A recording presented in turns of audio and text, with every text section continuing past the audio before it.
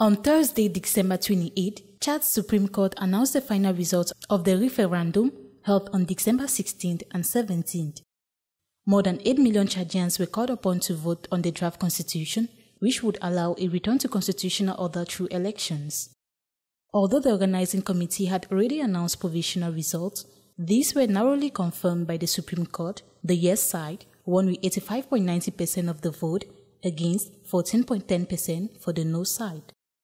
The president of the Supreme Court, Sami Adam Ano, announced the final results in the presence of members of the government, the parliament and diplomats. The announcement also came after appeals by political parties such as RNDT, Le Réveil, had been rejected. Chadians now have a fundamental law that maintains the form of a decentralized unitary state with a victory for the Yes coalition led by interim Prime Minister Saleh Kebzabo. Supporters of a federalism had called for a no vote. They argued that only a federal state could help Chad emerge from underdevelopment, pointing to the success of this model in other countries such as Nigeria and Germany.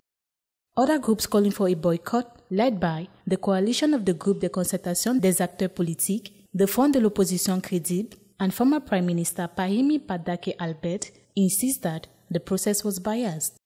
They called for the cancellation of the results, but the Supreme Court, however, refused to do so.